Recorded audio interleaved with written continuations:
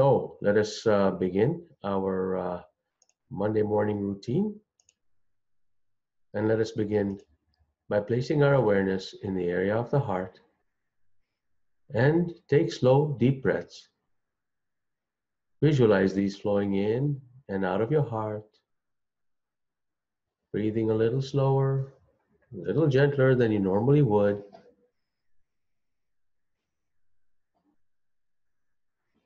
and just bring it to a slow, rhythmic movement in your body.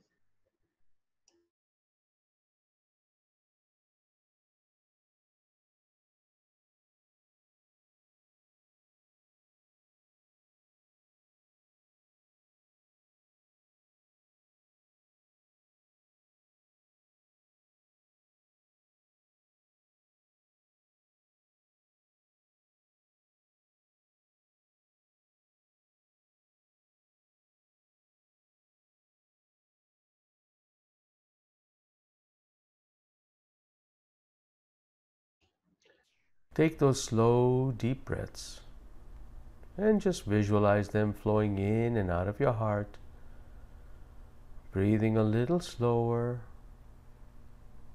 a little gentler than you normally would.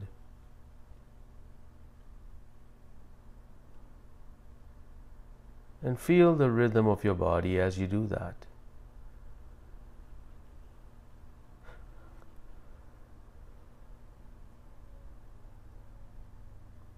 Visualize these flowing in and out of your heart. And when you do that, you are actually interrupting the subconscious mind, the subconscious body, and saying, pay attention. I want to be present. I want to chart my own course by simply placing awareness in the area of the heart and being aware while you take slow, deep breaths and visualize these flowing in and out of your heart. You are interrupting your body. You are alerting your body and stopping all the subconscious programming that is happening that you're not aware of. This is the first step in reprogramming your body to respond differently if that is what you wish. But you'll be consciously creating your reality. The step one is just to interrupt your body so that you don't replay old programming again. So let us do this together. Let us place our awareness in the area of the heart and just take slow, deep breaths.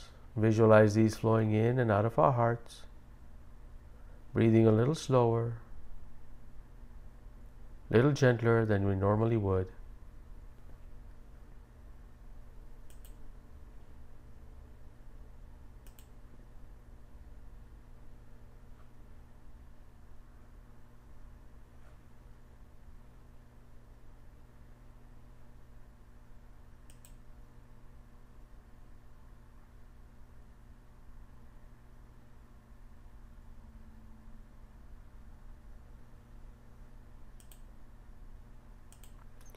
Notice if your shoulders are moving up and down.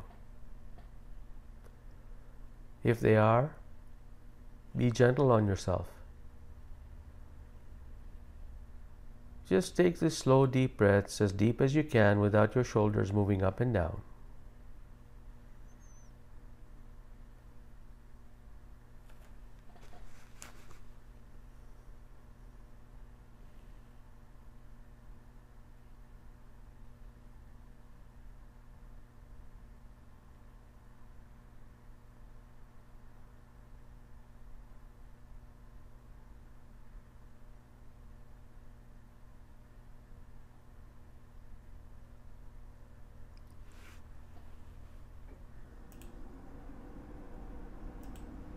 Excellent. Thank you so much.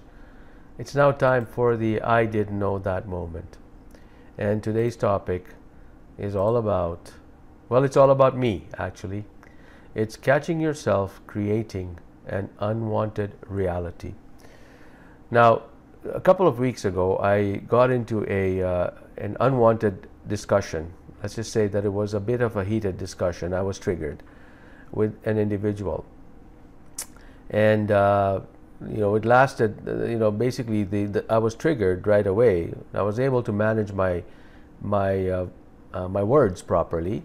I've been doing this for a while, so I knew how to frame what I was feeling in a way that was not disrespectful. However, I was triggered, and the other person knew I was triggered because the words I used were very stern but very respectful. And then when we parted, I still started thinking about what was going on. The conversation hadn't ended in my mind, and I was having this conversation in my mind, still arguing with this person, and all the things that came to my mind was, I really should have said this, this, and that would have really, driven the point home even better than what I did, because I had to think on my feet. And I would continue on this, and then I would stop myself. I would say, hang on a second, what's going on here? Why am I talking like this about this person? So I would stop myself, and I would shift my thoughts to something more pleasant about, my future and where I was going, and I started feeling good about that. And then when I kind of let my mind go into this automatic kind of processing, I was well into the conversation again about how I would, checkmate her. In other words, how I would corner her and make sure that she completely understood why she was offside on this conversation before I caught myself again. And I said, wait a minute, why am I replaying these things of the past? What is going on here? And so I would interrupt that by doing the breathing technique. And then I would start thinking about the future. And this went on and on and on for days.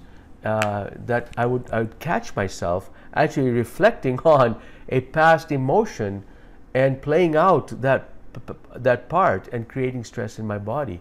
And because I've trained myself to kind of interrupt my body by taking these slow, deep breaths and just visualizing this going into my heart, I become more present. And when I become more present, I realize that when I'm playing these memories, I'm actually re-experiencing that trigger, and I am actually programming my body to get used to that trigger. So my subconscious mind that is automatically playing this without my conscious mind being aware, and when I become aware that I'm actually having these conversations in my mind, that is not triggered, that is not activated by me, my conscious mind, it just comes up to play this. I realize that I've actually programmed my body to replay this situation. And it's only through interrupting them that I can stay more present. So my question to you is, when you are having a moment that you can take these slow, deep breaths and just visualize these flowing in and out of your heart, just like we did a second ago, does that get you present? And then do you catch yourself with all these thoughts at that time saying, wait a minute, these thoughts are playing in my mind, and I'm thinking about the past, or I'm thinking about a fantasy of the future, but I'm not being present with myself, and I'm not actually creating from this point of present. And the amount of energy we waste in playing the tapes of the past or fantasizing some future that is not really emotionally palatable for us is really draining a lot of energy from us. We're becoming sicker by doing that. So this week, if I could invite you to perhaps interrupt your thinking process. And every time you catch yourself thinking about some past that is not feeling good in your heart, or some future that gives you some stress because it's a future that you don't want, know that you're always creating. It's what you want to create. And in order for you to create whatever you want, you need to bring yourself into the present. And from that point of being present, all possibilities open up to you. Just one closing word before I'll take a minute here to share with you some physics.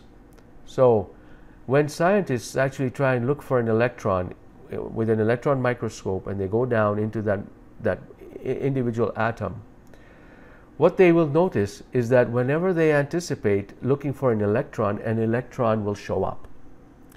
And then when they're not looking, it'll disappear.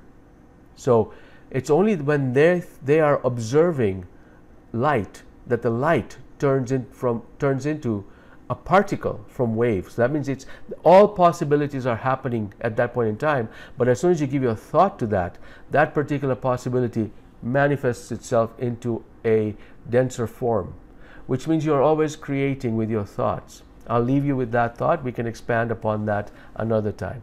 All right, so let us begin to bring our awareness in the area of the heart. Take this one level deeper and just take slow, deep breaths and visualize these flowing in and out of your heart, breathing a little slower, a little deeper than you normally would. Slow, deep breaths. And now time to activate a regenerative emotion. Let us do this together. Let us activate a regenerative emotion.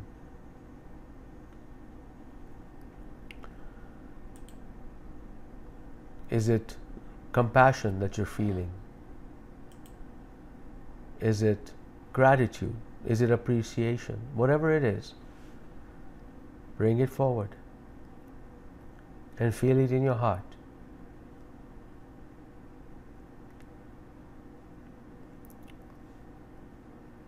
And when you're present right here, right now, with all of us together, there are infinite amount of possibilities open to you.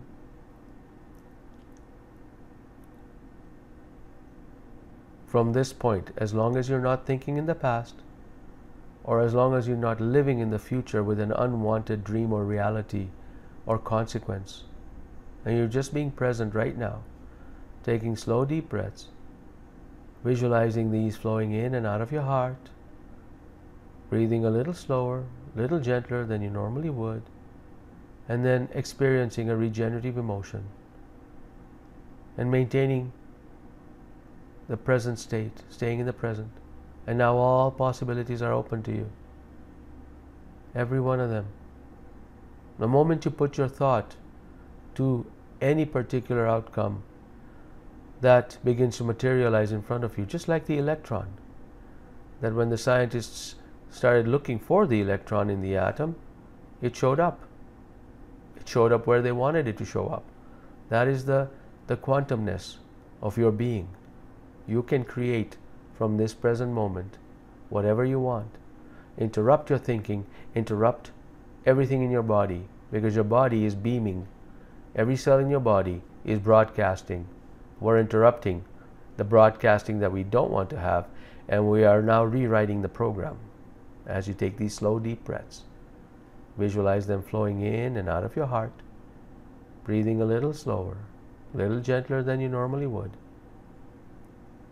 and experiencing a regenerative emotion. Slow, deep breaths.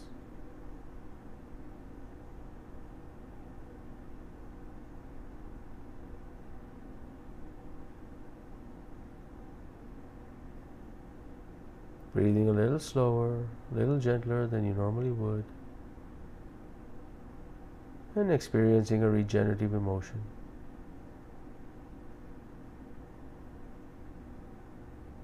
Beautiful.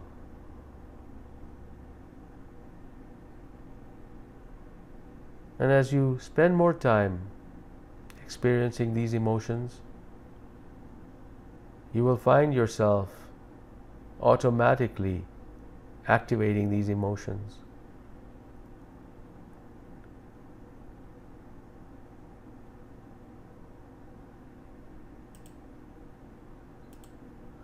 Thank you so much for participating today.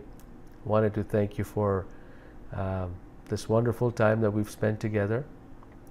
And if you need to leave, by all means, thank you so much. If you want to stick around for a few more minutes and I can answer some of your questions, I'm happy to do that. I see there's a couple of comments. Let me just put that, see if I can read it for you here. So we have Sue saying, hello, good afternoon from the UK. Thank you for joining us, Sue. Sue further states, how do scientists know there is no electron or particle when they're not observing? It's a very good question, Sue. What they have is they have actually created a way. This was actually done in the 40s, where they talked about whether these light behaves as a particle or a wave, and they did a double slit experiment. And even when what they did was, somehow when they were able to record a process in the experiment, but they were able to leave the room. Any evidence that was happening in that thing was being recorded secondarily. So it was a secondary recording, which means that it wasn't directly being observed, but it was being recorded. And in that way, when they weren't observing and when came back to see the evidence, they saw the evidence of the electron being in the position in a particular level of the atom. And then how it disappeared. So it came in and disappeared, and how it never appeared when they were not observing it, but when they actually began to observe it, it appeared. So they actually saw the evidence of the electron actually materializing and not materializing by looking at the evidence after the fact. All right. Good question, though. Good question. Michelle has asked or stated, as you said, I found out I cannot mind chatting when doing your breathing technique. Right. So I think if I understand you correctly, is that when you do the breathing technique, the chatting kind of you can actually interrupt that chatting process. Now, interrupting the chatting process does not mean it goes away. It just means that you actually consciously are aware that the chatting is taking place. The more difficult situation, and I'll say difficult because it's been difficult for me, maybe easier for you, but for me it was difficult, is that I'm actually seeing these thought patterns and these conversations play out from the past, and then I'm asking myself, I'm really enjoying this conversation because I'm winning at this argument in my mind. Of course I'm winning at this argument in my mind. My ego won't let me lose. So in my mind, this argument is on a winning streak. I'm really sticking it to them. So do I want to interrupt this? That's when I realized I'm actually addicted. I'm addicted to these emotions. And it's very interesting. When I say I'm addicted to these emotions, addicted means that these are the natural patterns, the natural grooves that have been etched into my psyche, my body. And my body is saying, I don't like change. Or when you have change, it is uncomfortable. It's like, you're sitting in a hot tub for a few minutes. Your body gets used to the temperature. When you get out, it becomes uncomfortable for a brief moment until it gets back to normal. Well, what I'm trying to do here is, as soon as I interrupt this unwanted thought patterns, it's like me getting out of the hot tub and me saying, oh, is this cold? I should get back in. Or I would say, no, this is cold, but it's good for me. I'm just going to stick it out. I'm going to stop the interruption. I'm going to do something different. When you actually interrupt this thinking process and you do something different and you think about the future in a pleasant way, or you stay present and say, I'm just going to start now projecting what I want to feel like right now. If I want to achieve something in life, I am going to experience a feeling of what that achievement is right now in this moment. And when you do that, you interrupt the past. You actually reprogram your body to feel this way. And then this will be the comfortable way. Replaying emotions of the past will become uncomfortable. That's really where we want to switch. So this is nothing but practice and reprogramming your body. Your body is very elastic. It's called neuroplasticity. That's how you reprogram your body. Okay, so it's simpler than in concept, tougher to do. It's like staying out of the hot tub and not wanting to go back in. All right. Thank you so much for your comments and for this engaging conversation. If there's any more thoughts, bring it out. I see one more coming in. Michelle saying, yes, you are right. That is what I did every day to be aware that I'm doing my mind chatting. You will see a huge difference. You will experience a huge difference, Michelle. And everyone that experiences this, is if you stop your mind chatter that's causing you to feel unwanted feelings. That's really what it is. If your mind chatter is causing unwanted feelings, you are actually and if it's coming up and you don't trigger it, like it's not like you're going to sit down and say, okay, now I'm going to start thinking about this particular thing. It just automatically creeps up on you. And then it's only when you interrupt your body that it shows up, and that's when you say, whoa, hang on a second, let me stop this. Okay, so interrupt your body all the time doing this breathing technique, and when you do that, perfect. You are on your way to actually reprogramming your body, and you will see a measurable shift in your system. All right.